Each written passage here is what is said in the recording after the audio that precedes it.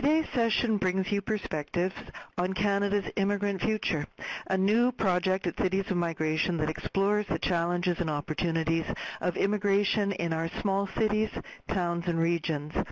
The Immigrant Future webinar series is presented in partnership with Hire Immigrants Magnet, Hamilton Economic Development, the City of Moncton, the Halifax Partnership, and the Leeds-Grenville Local Immigration Partnership, with funding support from Immigration, Refugees, and Citizenship Canada. Today's webinar is about immigrant futures.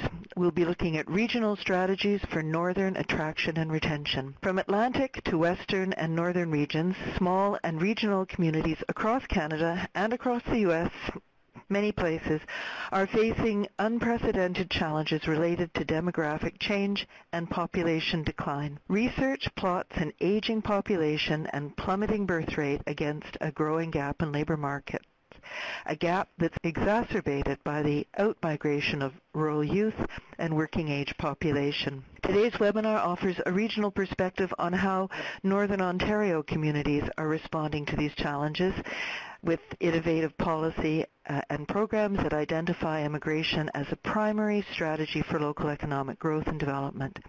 We are joined today by Christina Zeffi, former research analyst with the Northern Policy Institute, by Kathy Woodbeck, Executive Director, Thunder Bay Multicultural Association, and Meg Ramore, Project Coordinator with the North Bay and District Multicultural Centre.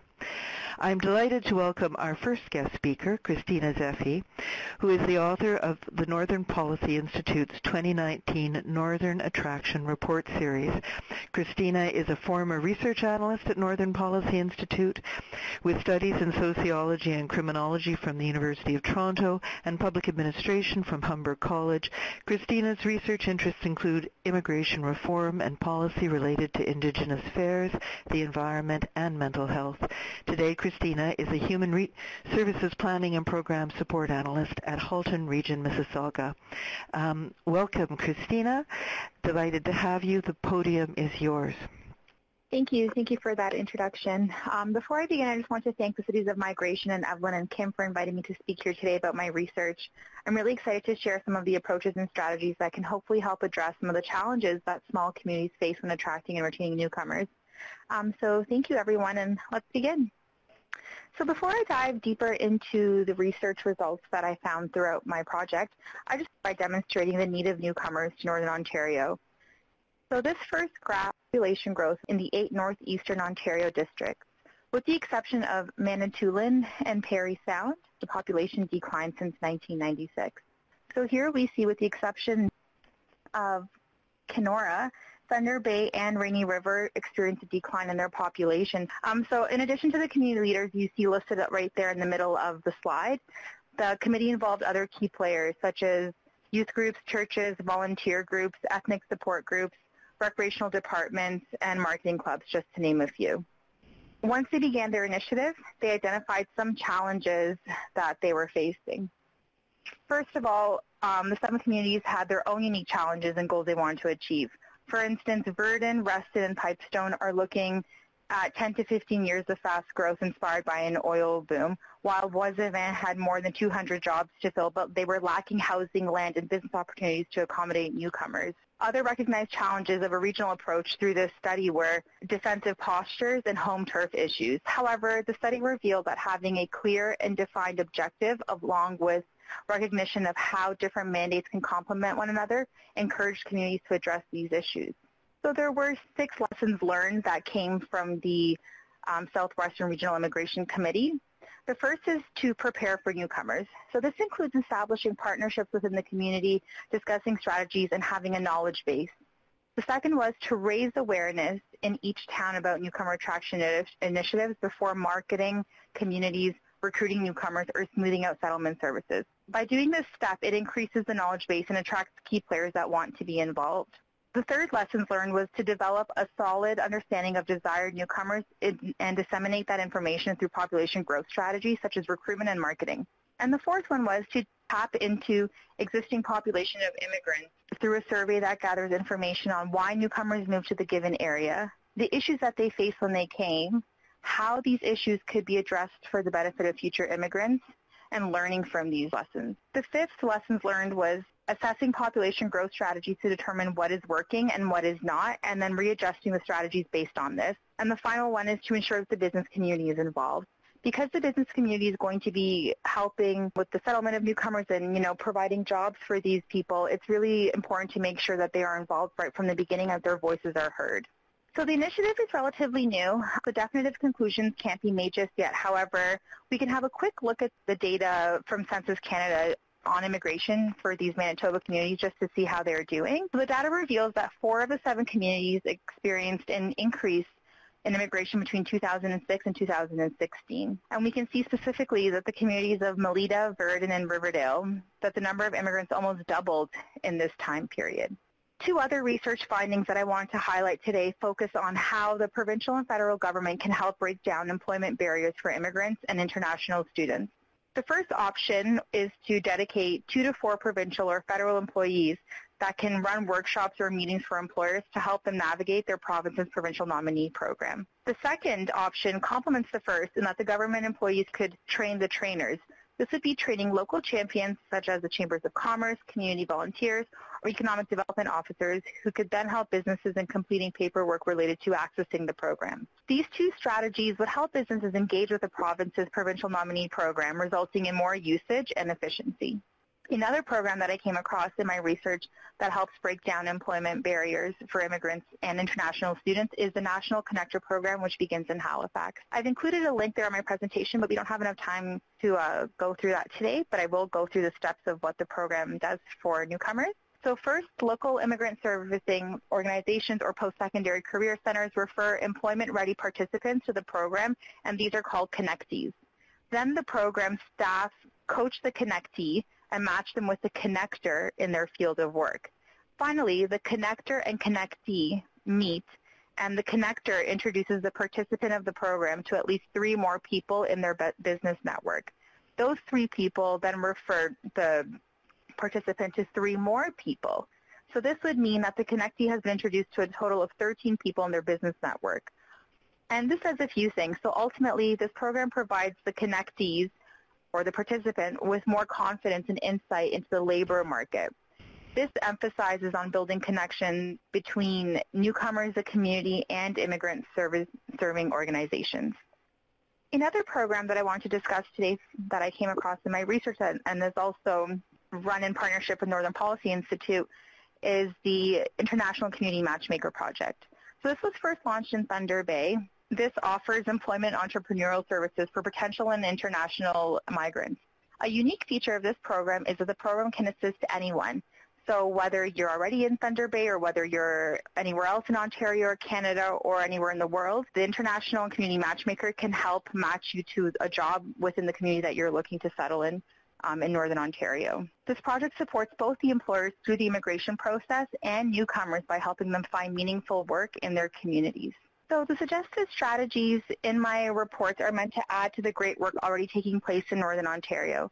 There are a number of initiatives and organizations working endlessly to attract and retain newcomers to Northern Ontario. Through this work, a targeted and collaborative approach is the most efficient and works best. Strong partnerships, breaking down silos, and constant communications are key ingredients to a successful immigration strategy. So these are just some of the other initiatives that are going on in Northern Ontario that I'm not going to speak too much on just in case the other presenters will touch on, but there's the Northwestern Immigration Portal, which is the Talk to Chat function that is run by the Thunder Bay Multicultural Association. And then there's the Thunder Bay Multicultural Association, which is offers online language classes and settlement services to the larger part of Northern Ontario. Post-secondary institutions also have their piece in the newcomer strategies in Northern Ontario, and this is through immigration advisors, training programs, and international agents.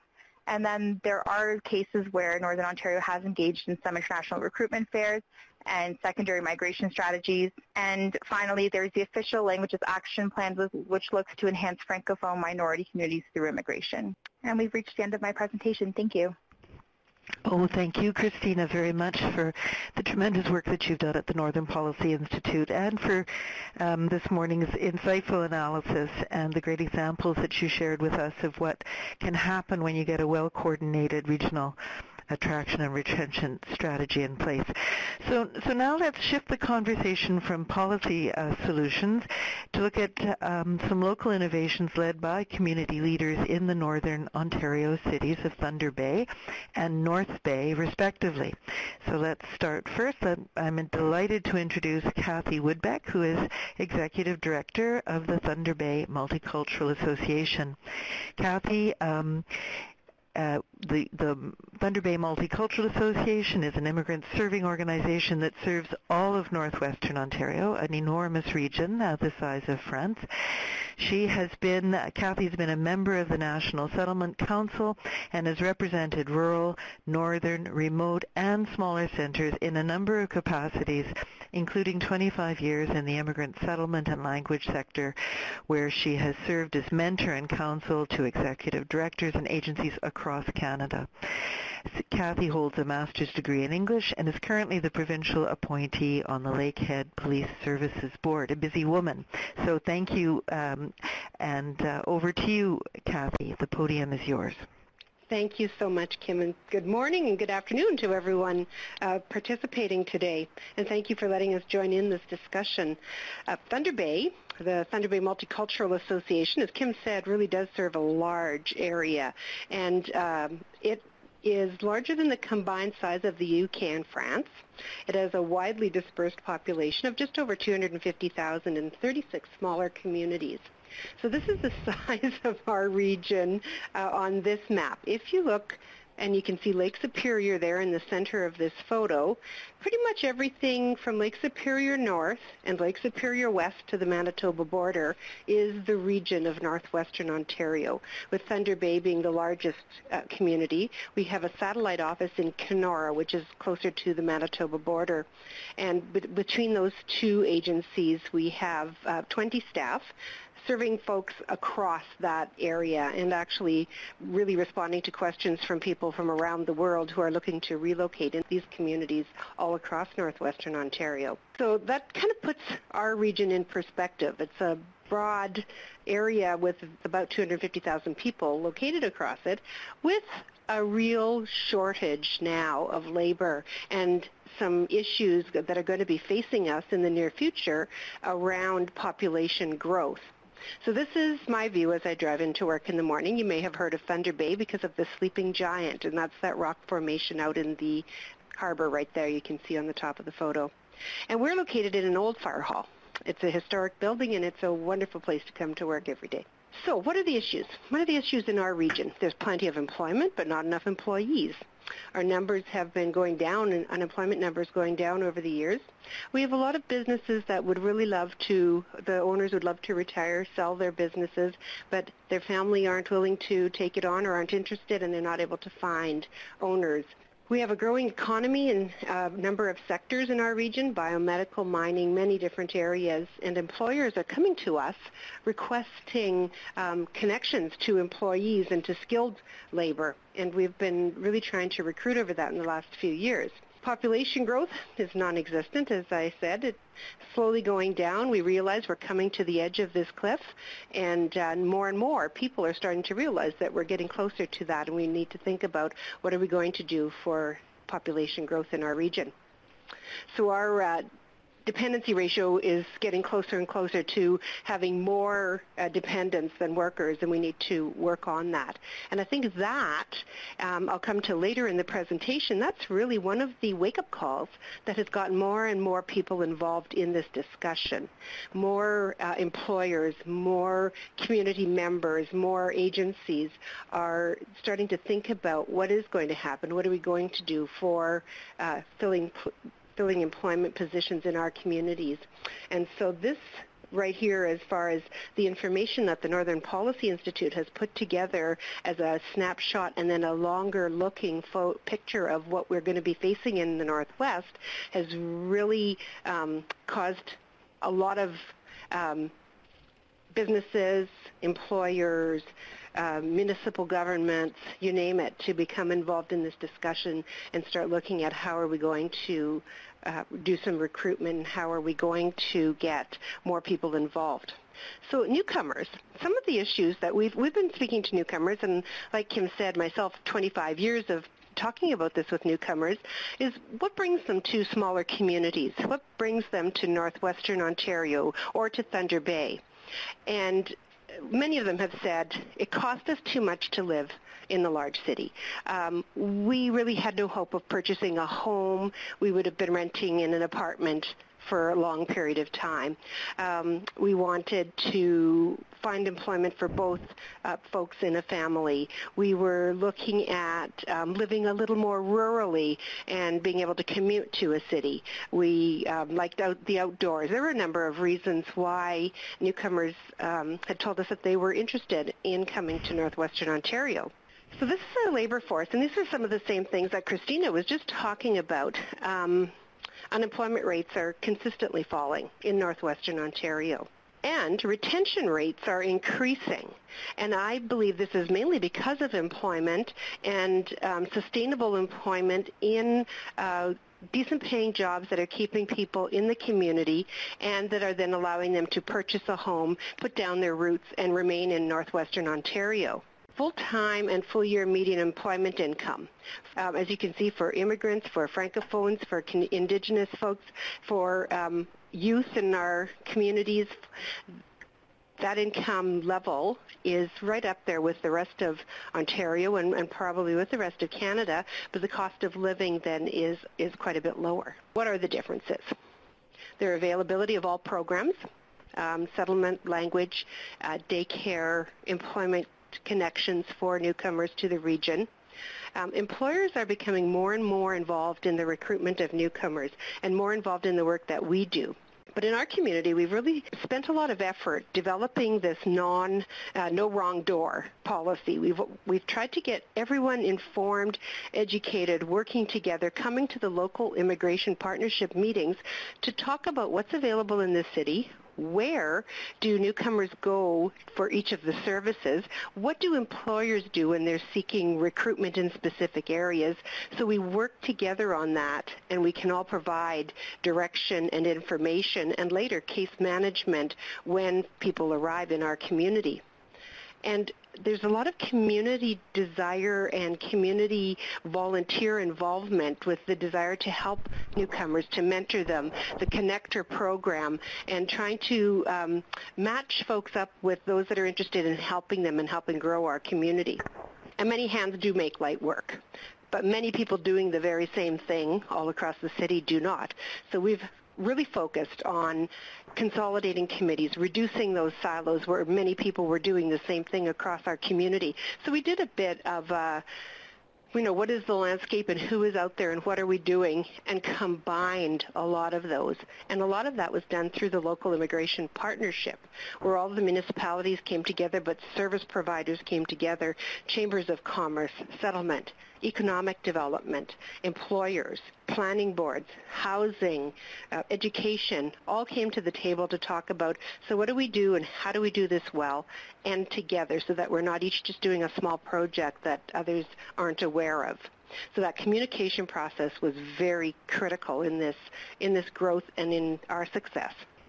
The Refugee Resettlement Assistance Program, RAP program in Thunder Bay, has been very successful in connecting newcomers with employment, the employment piece of our settlement work here, as well as retaining those folks in our community. So now, who does what?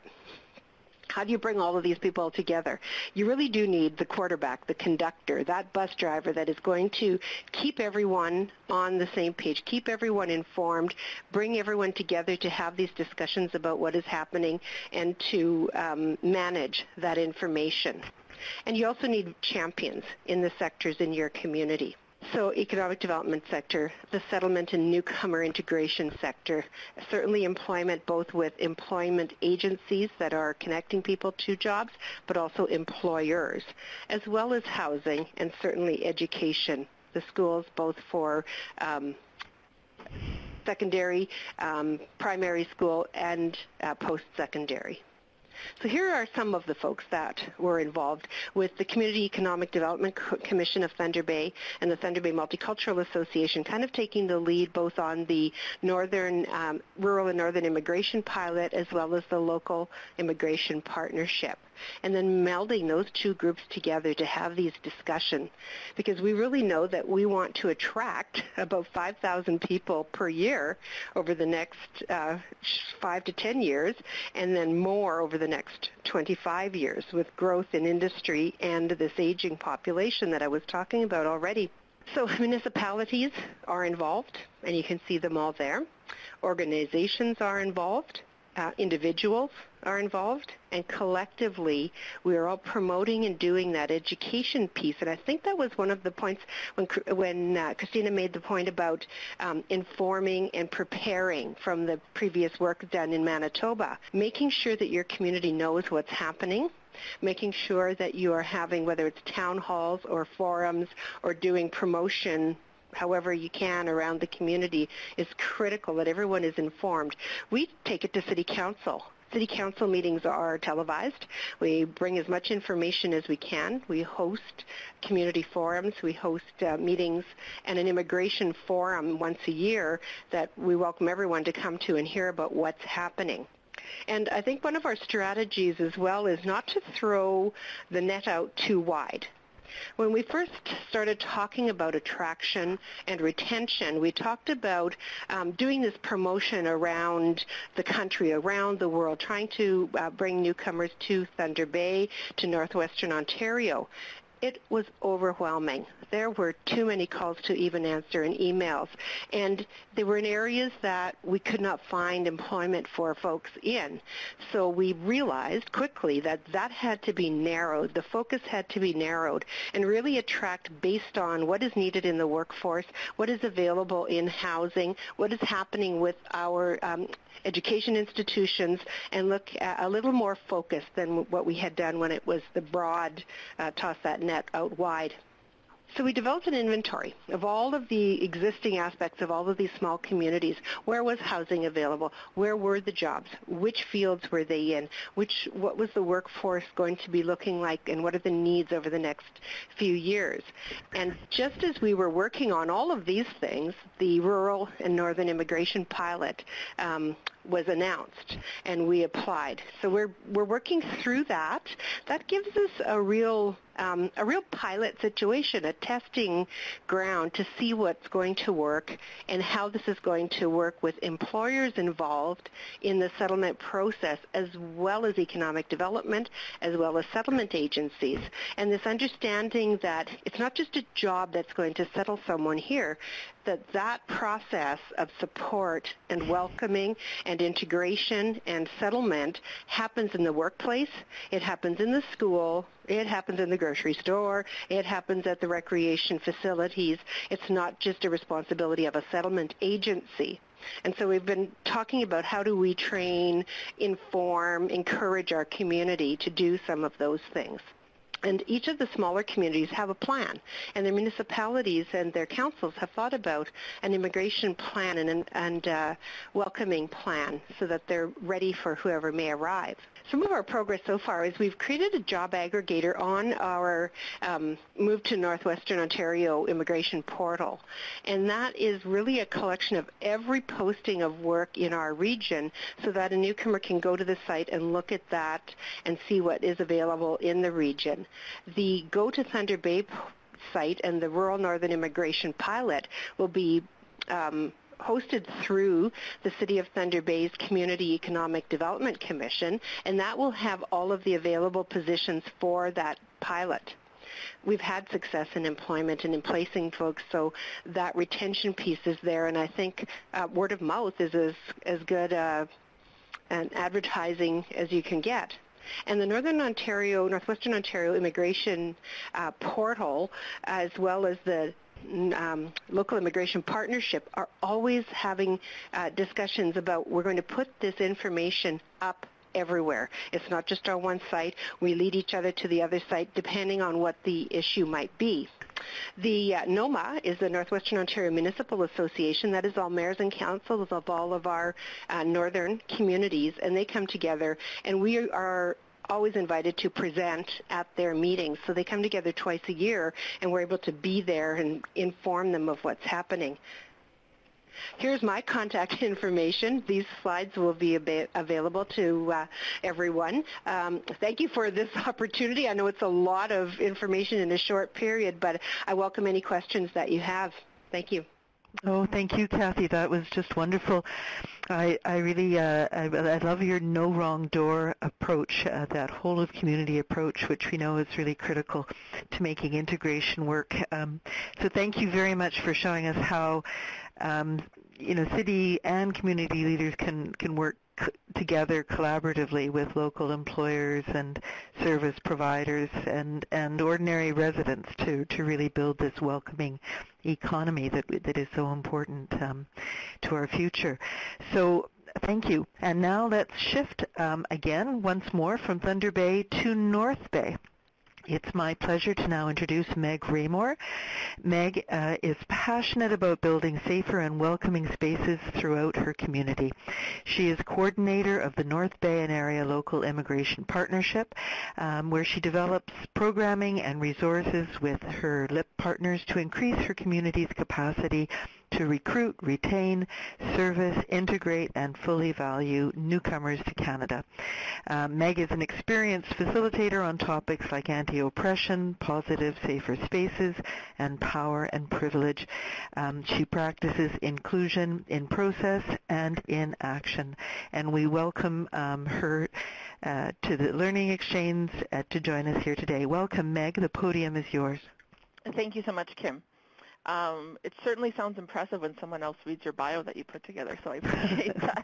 Kind of boosts up my ego before I start talking.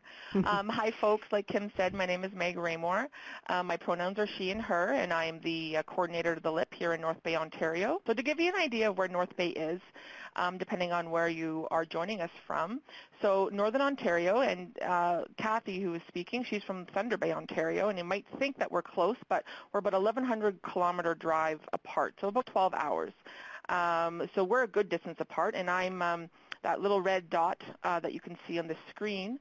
We're about a 3.5-hour drive north of Toronto, close to the Quebec border. So I won't read out all of the numbers that are on the screen there, but one thing to know is that North Bay, we like to say that we're the gateway to the north.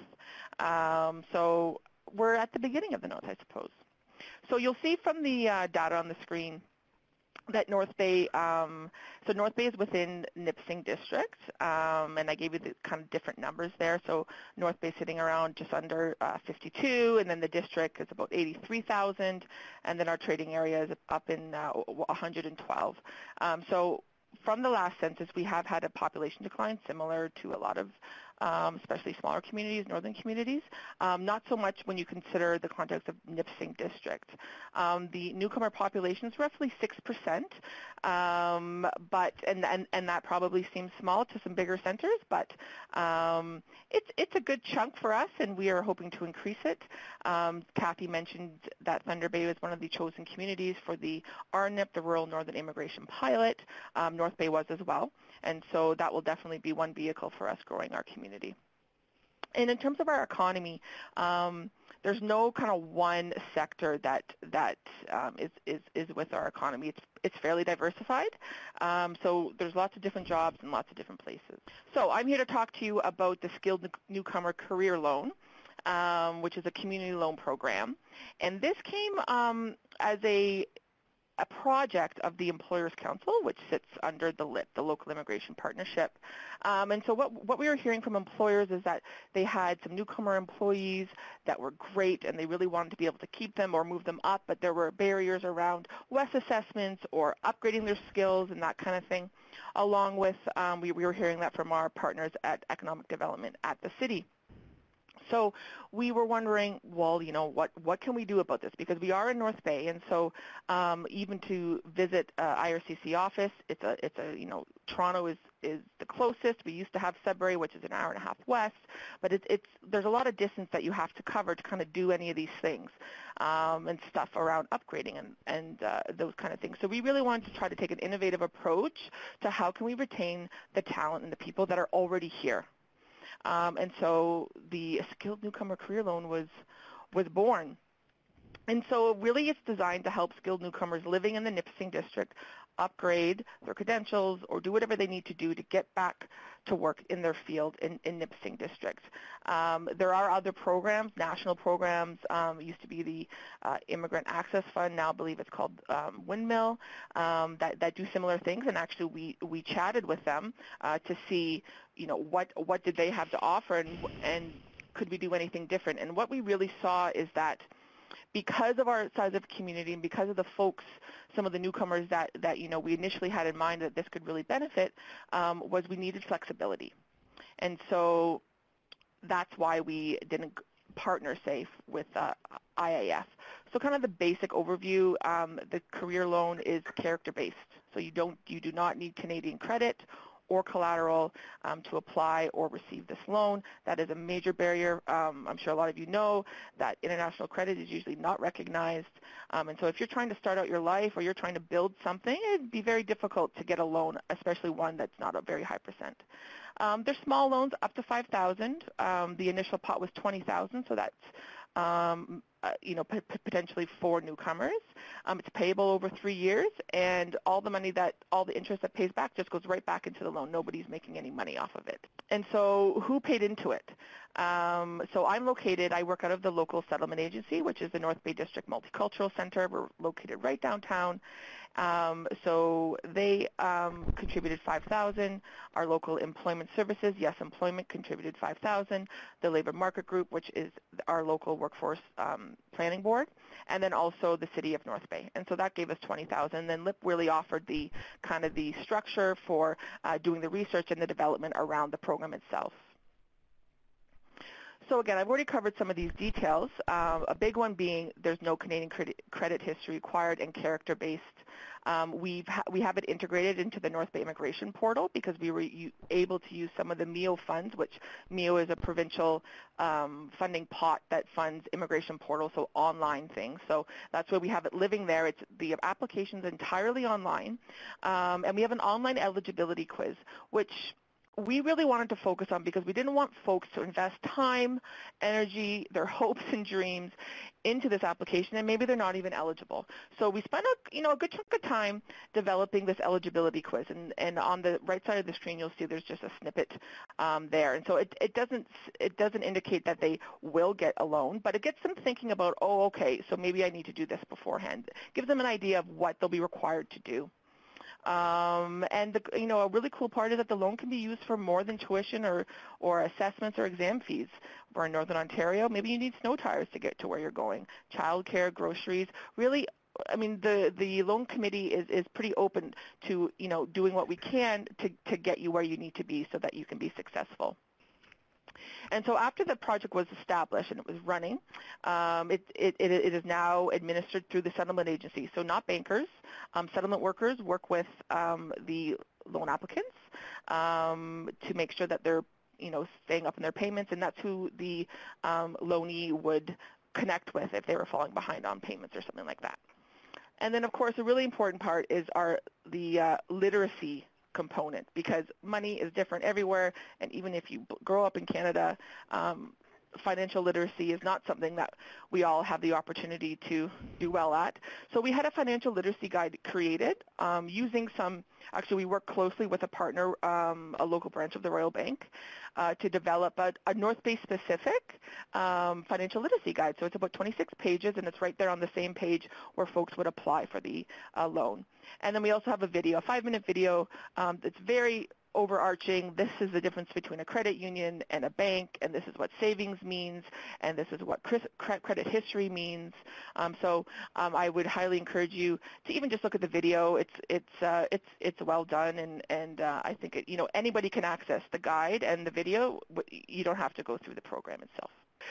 This screen here is the application process. Probably nothing surprising here. The main key is the LRC, or the Loan Review Committee, is who conducts the interview. So every organization that paid into it, they have a seat on that representation. We also have a banker person, a money person on that committee as well. And then we have a transparent and clear process in terms of questions and scoring and that kind of thing to make sure that everything's fair. What I wanted to say about this is that as a LIP, and we're one of the older LIPs, we've been around since 2007, 2008, and so it can be challenging engaging folks to get on board with not just supporting newcomers, but really investing and investing money. But I was surprised how quick folks were on board for not donating, but contributing funds. Because this is, very rarely do you get to have a warm and fuzzy, you know what, you're a good person, you are working hard, you have a plan, and you want to work here and contribute to our economy. Yes, we can help you do that. It is a all-around feel-good experience. And so with that, though, then these community partners become invested not just in that one newcomer, but newcomers as a group. And it starts to demystify who these newcomers are. It also, highlights the fact that these are very talented, skilled people. Some of the folks I've gone through are they're doctors, they're lawyers. One was a truck driver. And then these newcomers, of course, are paying, everything they pay back goes back into the fund, meaning that all their interest that they paid is going to help another newcomer get to where they're wanting to go. And just the last point there, when a community invests directly into newcomers as individual people, investment becomes a tool to foster a sense of belonging. And that's really the piece of retention, at least, that I believe, is that you can give folks jobs, or people can have great jobs. They can have a beautiful home and have all the lakes that we have here around North Bay. But people need to feel a sense of belonging. And so when people are investing in them, then they'll invest back into the community. So I'll stop there because I think I'm just at my time. That's my contact info, and I look forward to any questions. Thank you very much, Meg. I think that's a great message you've left us with about what this kind of investment means, not just in financial terms and opportunity, but for these individuals, but also that fostering of a sense of belonging that really helps create a sort of a sense of self-sufficiency and a common purpose. I think it connects us to our neighbors, and it's wonderful. So I really appreciate that. Thank you very much, Christina, Kathy, and Meg, for sharing your expertise and insights with us. We've now concluded the formal portion of today's webinar, and it's time for our, well, it's not quite time for our audience Q&A. Before we go to our audience Q&A, I'm going to get started with a couple of questions of my own, and then we'll be moving. So please, everybody, do use that Q&A box to submit your questions. But let me begin with a couple of questions for our speakers. Our research here at the Immigrant Futures Project suggests that immigrant attraction and retention can not only help reverse population decline and revitalize communities, it may also help stem the out-migration of young people, which is a tragic and challenging reality for so many smaller and regional communities. So let's talk for a minute. How does your work impact opportunities for young people in your communities? And maybe we can start with you, Meg. Thanks, Kim. I think it could be a complex question, but I think one of the things is when folks are moving out, especially youth, to bigger centers, say like Toronto or Ottawa, is that there's something there that we don't have here, and it's jobs, of course, but also, culture, recreational activities, just a different feeling of what's available. And so as we bring more and more newcomers to our communities, invite them in, ensure that they're integrating successfully and having a sense of belonging, then similar kind of things will start happening in our communities, because that's why they're happening in bigger centers. Food is such an important piece. That's probably one of the things I hear often about newcomers coming to North Bay, is not being able to find certain spices and things like that. And so having opportunities like that to bring stuff in to North Bay, and that could be from Toronto, that could be from wherever, I think, it starts to, well, literally create a more diverse community. And so especially when you're talking about folks who might be queer or trans or people that have a disability, they might go to a bigger center because it feels and is more accessible. And so the more that we can diversify who's here, but also do it in a thoughtful, meaningful, and safe way, then there's more space for anybody to be here. Oh, that's great. How about and Kathy, would you like to comment on the impact of your work in terms of young people? Sure. I think some of what we've found is that when we really reach out looking for mentors or community connectors or people to volunteer in the agency, quite often it's youth. It's younger folks who are really looking to connect with newcomers, learn about other places, potentially learn another language. But a lot of the resources as well that we've developed over time are available to everyone in the community. So our job aggregator is used by everyone. When we look at the use and we look at the stats for our web stats on it, it's locally or regionally or within Canada. So we're hoping that that's bringing everyone to what's available in the community and connecting them. But I think in what we've seen in our public forums and our immigration forum and the outreach that we've been doing, young people are really interested in the diversity of our community. They're interested in the growth of our community and the sustainability and the potential that's there to keep their family here and stay close to home if they can. So I think that they're invested in what we're doing as well. I think that's right. And finally, let's go to Meg. Would you like to comment on the impact of strategies like these on youth retention? I think you mean Christina. I mean, I could talk more. Oh, sorry, yes. That's okay. Excuse me, sorry. Christina, okay. yes. Yeah. Oh, yeah. So just wanted to add to what Meg and Kathy said. So in the Northern Attraction series, there really is a drill down on the data that really helps educate people on what is possible in Northern Ontario. Mm-hmm. And as I mentioned in my research, I really think that smaller communities don't do that great of a job at marketing their strengths. Mm-hmm. For example, things like shelter costs or home costs are much lower in smaller communities, particularly in Northern Ontario, especially when you compare it to places like York Region or Toronto. Only Ottawa really comes close to the northern home prices. The percentage of individuals with a non-university education in the 150,000 after-tax income group from Northwest and Northeastern Ontario is much bigger than in Toronto, Ottawa, York, or Peel. And, owning a house is much more realistic. So I think as smaller communities start to market these great features and strengths to newcomers, perhaps the people in those communities, it would also speak to them. And, in addition to the things that Meg had mentioned as to why people might be leaving smaller communities for things like opportunity or more diversity, for job opportunities, there are a lot of jobs available in Northern Ontario. It's just making sure that they're marketed to the right group and that those skill sets match what's available. Mm-hmm. Okay, great. And another thing that came out of Immigrant Futures research on the question of retention, which is the really hard part, is a clear finding is that experiences of discrimination or exclusion are often primary reasons why people don't stay in their communities. So let's just talk very briefly about what kind of strategies are being or your communities are incorporating into their immigration strategies to reduce racism and other forms of discrimination. Again, let's go to you, Meg, on that one. So yes, that is definitely, I would say, the biggest piece that impacts a feeling of belonging.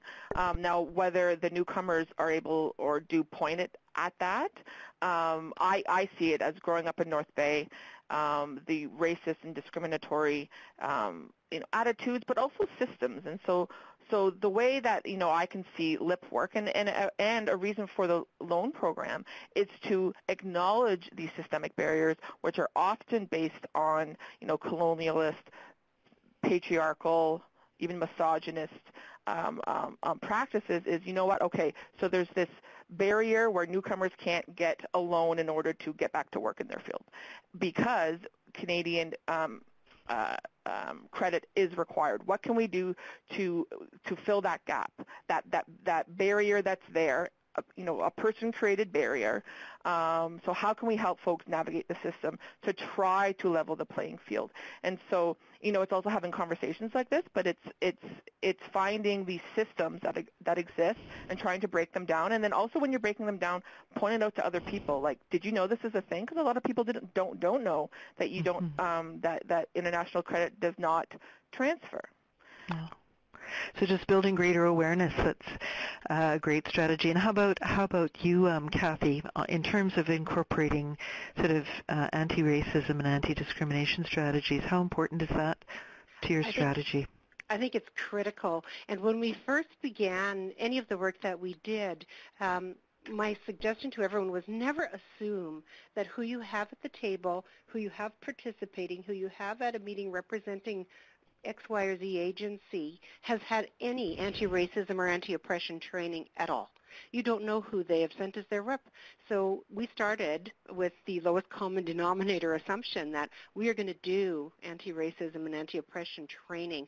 We're going to be talking about what the issues are facing newcomers in our community. We're going to talk about what the issues are facing Indigenous people in our community. We did both anti-racism and anti-oppression and Indigenous cultural awareness training with the entire group. It didn't matter to us if you had taught this all your life. We were all participating, and that was a wonderful starting off point.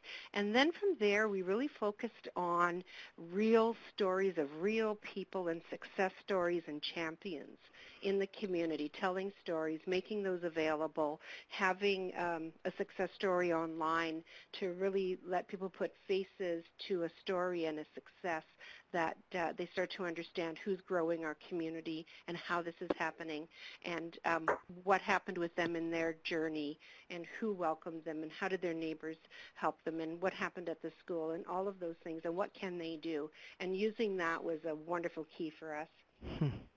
That's great. That's excellent. So I've got lots of questions coming in, so we're going to move quickly now to some of the questions from our audience. I have one from Regis on the theme of collaboration and partnership, which came up quite a bit today. Regis says, I'm having a difficult time convincing all the organizations need to work in partnership in our province. It seems they're reluctant to share information. It seems it's working for you. Do you have any ideas about how to convince organizations to work together? So any tips on collaboration? Let's go to Christina maybe this time. Okay, thank you. So I'm just reading the question. Just tips on how to get people to come together. What brought the Northern Policy Institute, for example, to this immigration challenge? I think what's really important about getting people at the table is starting to have that open communication at the very beginning. When you're in the planning phases or at any point when you can think of somebody that should be involved in a strategy, it's really important to open that door at the very beginning at the front. So it's not like an afterthought. It's something that was well thought out in the beginning. And, in order to have a culture of information sharing and where, people are sharing data and research, I think what really helps is maybe starting that piece yourself and maybe opening those doors with sharing the information or data or research that you've collected yourself and kind of setting that tone. So I think it's just really important to reach out to people and having really clear communication about what the strategy is, what the goals are, what the expected outcomes are, who's at the table, who you're inviting, and having that constant communication throughout. Okay, very good. And Meg, do you want to weigh in on that? Sure, yeah. Totally agree with what Christina's saying in terms of you being the first to share. There's lots of reasons why folks don't want to share. Often it's because if I share, then maybe someone else will do this work and we won't be funded and all my employees will lose their jobs. So there's real reasons why, or it feels like real reasons why people don't want to share. And so if you're leading the way and you share and you're saying why you're sharing because it's about the work or it's about the community or it's about the newcomer, that's super important. And I think also then sharing what you need. And then maybe people will feel, oh, I can maybe help with that. One way I've done that, I did a few years ago, was kind of like a speed dating thing where different people from different organizations were at, we had a bunch of small tables, and I think we gave people 5 minutes each, and you would say one thing that your organization does really well, one thing you want to share, and one thing you want help on. And then each person said that, and it could be something really small or it could be something really big. It doesn't happen overnight, but I think also, thinking about why are people scared of sharing, and if you're able to say from the get-go, this isn't why we're wanting to share. It's not because we're wanting to take your funding or reinvent what you're already doing. But it's tricky. It is tricky. It is. And Kathy, do you have any tips for bringing new stakeholders together, engaging a wider spectrum of stakeholders across the community? It's a really difficult thing to convince folks who really feel like there's they're scared to come to the table because of something that may happen or opening themselves up. But I found that when I invited people to group sessions and discussions that we had in the Immigration Partnership and other meetings, there were some that attended and some that didn't. And I really kept track of who was coming and who wasn't. And then the others that may not want to come to that type of discussion, I met with them one-on-one and spent an awful lot of money in coffee, but still, met with them, discussed things, gave them the freedom to ask me the questions that they might not want to ask in an open forum, and said, what are your concerns? How can I help you? What are you concerned about, or, why are you reluctant to come to the table? What is it? I can tell you more about it that you don't have to ask in the open session, and that's fine. Now, smaller centers like ours, you kind of know everyone, right? We know the players in the game. We know who is participating. We know executive directors of other agencies. We know people that have lived here for years or who's doing what. So we're able to connect with them and have those discussions. And if not, then it's through someone else who may know them and offer that reassurance. But it is a long haul. I'm not saying it's a magic wand type of situation, because it is. It really is developing relationships over long periods. But I found that different people really needed a different approach. Okay, great. Now we're running out of time. We're going to go a few minutes over to get a few more of these questions. I've got a question here from Devin Franklin, who's with the World Education Service in Toronto. And for you, Kathy, she says you mentioned being more intentional about immigrant attraction rather than casting a wide net. And she wants to know what sort of resources or pre-arrival agencies do you leverage to reach a more targeted group of immigrants that would be a good fit based on available jobs in your community? So at this point, we haven't really worked with many pre-arrival agencies. We've been working with our Community Economic Development Commission here in the city and for Northwestern Ontario, mainly because we've got more than 100 times the applications and interest that we need at the moment. But over time, our referrals go out. There was another question that came up too about Windmill, and we refer out of Thunder Bay to all of the agencies that people may need to get what they need to be able to work here.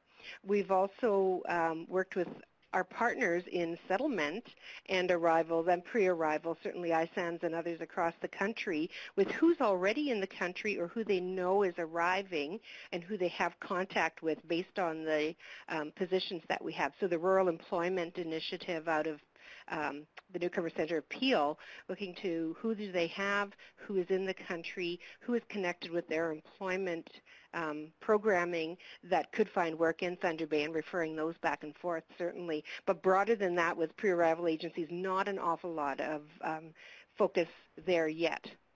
Okay. I'm going to go right away to a question for Grant Duckworth. Grant asks, what are your thoughts about the proposed municipal nominee program? What capabilities will large and medium-sized cities need to qualify if it does become a reality? So let's just broaden that question a little bit to speak more to the role of cities and municipality, local governments in how important is that in regional and rural contexts, the leadership of the municipal, the city actor themselves in moving programs like the municipal nominee program forward. Do you want to take a stab at that, Christina? Municipalities, it's really tough because they have a really large job in the settlement of newcomers and, kind of countering any sort of population declines or what have you, and welcoming those newcomers. But in terms of the municipal nominee program, I'm not sure if that's so much of the provincial nominee program. It's I guess this proposed municipal nominee program.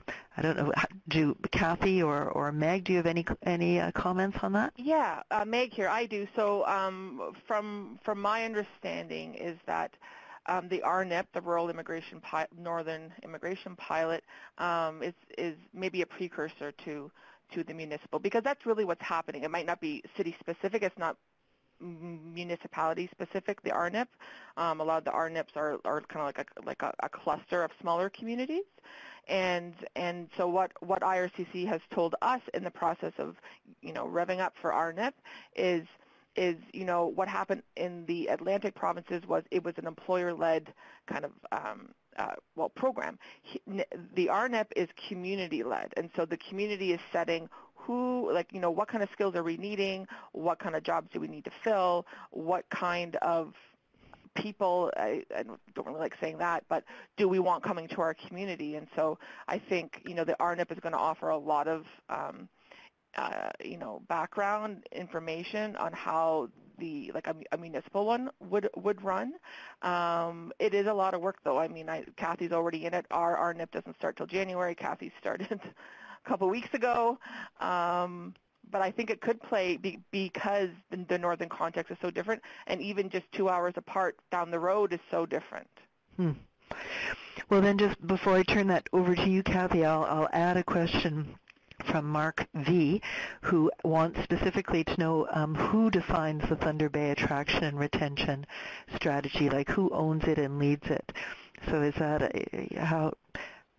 Yes, That's a good question. Speak to both of those. Yes, speak to both of those questions together. The rural and northern immigration pilot was focused on municipalities.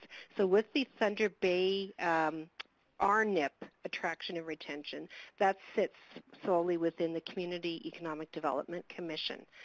We're the settlement partner on that. We are assisting with, the connecting to jobs, the support for spouses, anything else that may come out of it. But that's that group that the CEDC has put together. But as far as attraction and retention for the entire community, that's really been a community-wide and Northwestern Ontario-wide group discussion. So it's been around municipalities, certainly local immigration partnerships, both the Northwestern Ontario and the Thunder Bay LIP have had that discussion, and then smaller groups like the RNIP have had that discussion. So it was the former immigration portal group that was having really the responsibility of doing a lot of this work in partnership with the city, with NOMA, the Northern Ontario Municipal Association, and others. But now it seems to have come to rest in the offices of the Community Economic Development Commission, which is fine. And we are all involved, but they're leading it right now through this pilot project, rather than having too many things going on at once. And back to Grant's question around large and medium-sized cities qualifying, this pilot piece really was hard to define right from the beginning. It was looking at smaller and rural and northern communities, and how those were being defined was even part of that discussion. And so the size of the community was quite small. Whether or not that translates into a municipal nominee program or broader municipal nominee program in Canada, I'm not sure. But I think that many municipalities over the years have been trying to move towards that rather than a provincial nominee. Certainly us here in the north of Ontario have been talking about it, because the provincial nominees all end up in southern Ontario, and we were really not seeing many of them in the north. And so that's where this piece was really welcomed. I know that between the Atlantic immigration pilot and this rural and northern municipalities involvement, there's going to come a lot of suggestions around how this happens and how it works for particularly different sizes of municipalities, larger cities, regions across Canada. And I think I'm really welcoming that conversation, because I think it needs to be looked at differently than just provincially. Yeah. A local context, that's very good. Thank you very much. I have now two quick questions for you, Meg, about the loan program. Mary Ip wants to know about some of the challenges that you experienced setting up the fund. And there is another question from Elizabeth about some of the initial startup costs. So I thought we'd bundle those questions. Yeah. Just quickly give us a little, just a short answer on some of those getting started, early growing pains. Mm-hmm. So I would say the biggest challenge actually wasn't getting the money. I thought that would be the biggest challenge. The biggest challenge was doing it responsibly.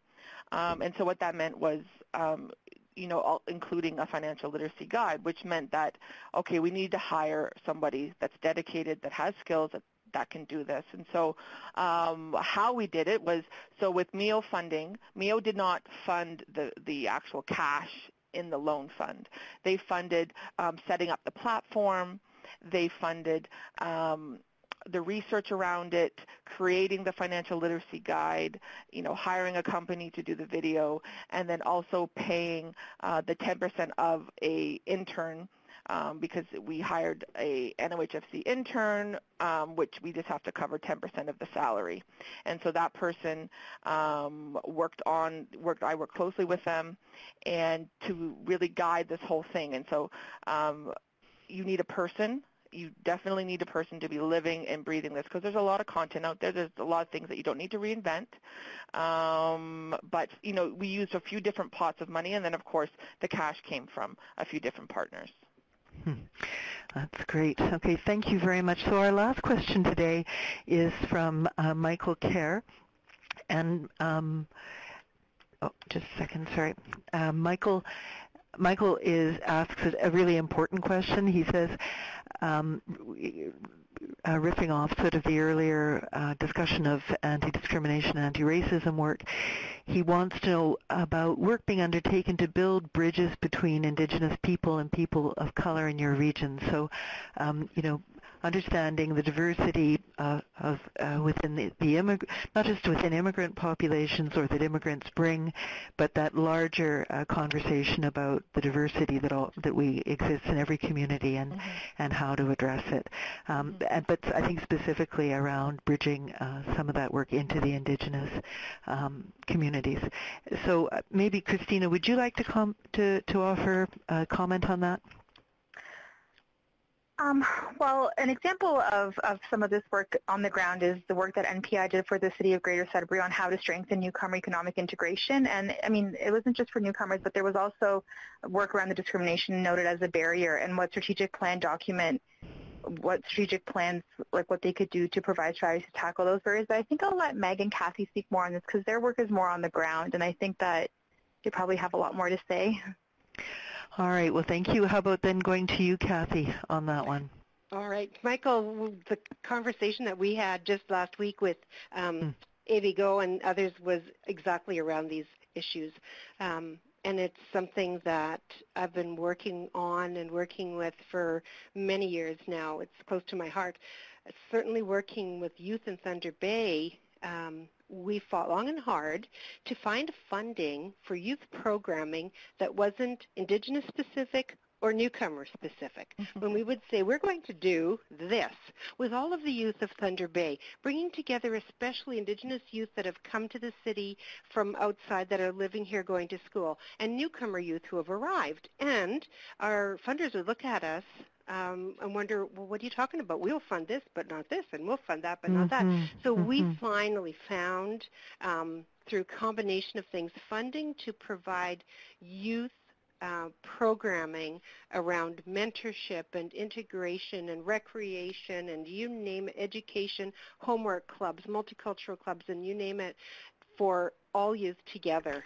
And I can tell you that the connections between newcomer youth, especially refugee newcomer youth, and Indigenous youth moving to the city are incredible. And those relationships happen organically, and they've continued throughout many years. And they come back and volunteer because they're so interested in those relationships between the groups, and it's fabulous. And if we can only have that grow into the adult population and really, take that home, it's been wonderfully successful. And I think it's an absolute critical need of having everyone who lives here and goes to school here and works here and participates together in communities working together. And that bridge building is part of the focus that we have, and we are just down the street, not too far from our Friendship Center, and we work closely on those issues. That's wonderful.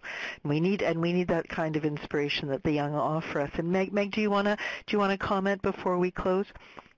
I would say, I think that we can always do better, especially in the immigration sector, with learning from and working with Indigenous folks.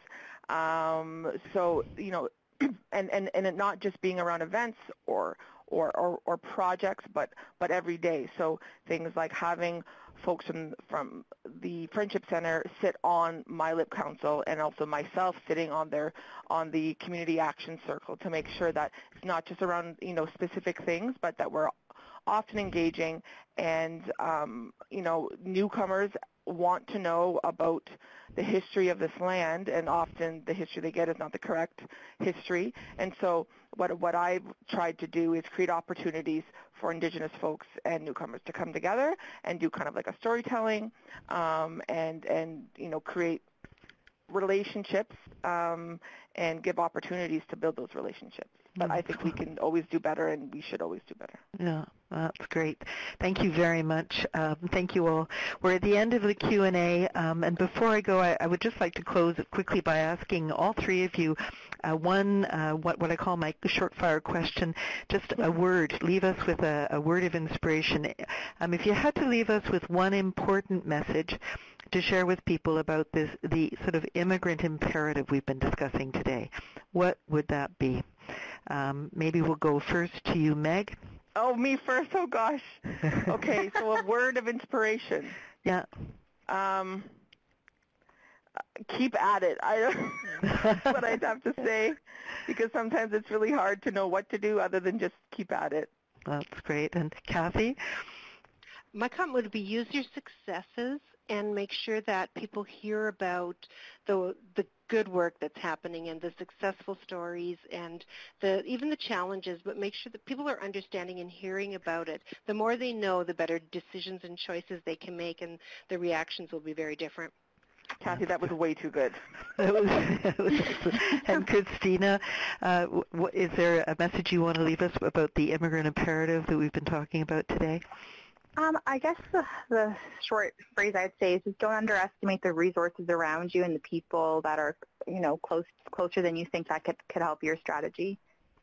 I think that's a wonderful place to end today's very rich conversation.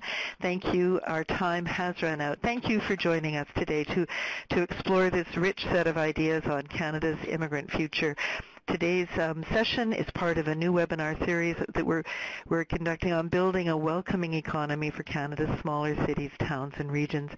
So on behalf of Cities of Migration and all our participants, let me thank guest speakers Christina Zeffi, Kathy Woodbeck, and Meg Raymore for a brilliant exchange of ideas, and a special thanks to Evelyn Sue, our Learning Exchange Coordinator and producer par excellence here at Cities of Migration.